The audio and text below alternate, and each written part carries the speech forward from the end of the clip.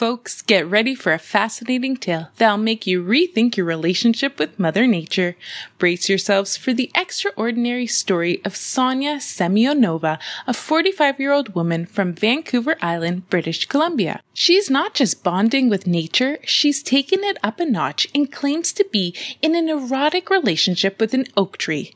According to Sonja, she's found a certain companionship and emotional fulfillment with this tree that she's been seeking in people for ages. She describes the sensation of being small yet supported by the tree's unwavering strength. Sonja, feeling a lingering sense of loneliness, found solace in the oak tree. She describes the profound connection she experiences with this majestic tree as filling a void she'd been longing to fill within herself. It's like finding the perfect harmony she'd sought in human relationships, but in the form of nature's embrace. She's coined herself an ecosexual and made headlines by revealing her erotic bond with this rather majestic and stoic oak tree.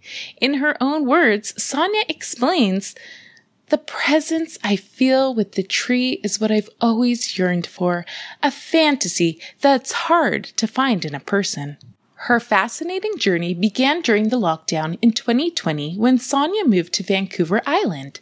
Daily walks became her solace, and during these strolls, she found herself drawn to a particular majestic oak tree near her home.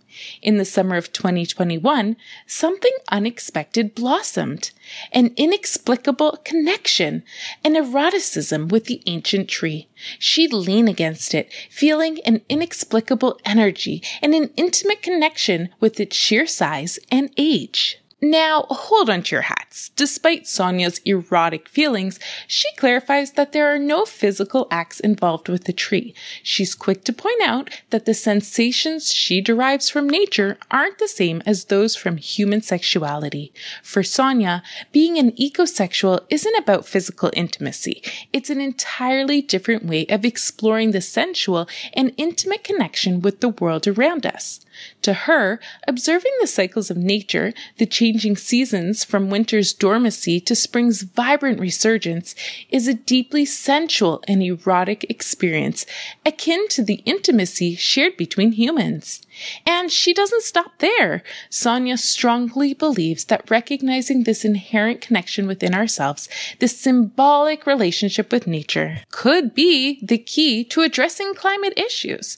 She suggests that our innate desire for nature, the yearning for picnics and parks and hikes in the great outdoors, is a call to tap into the life force and energy which she perceives as the very essence of the erotic. In her view, fostering a more harmonious and erotic relationship with nature could unlock a deeper level of connection and possibly hold the key to tackling environmental challenges.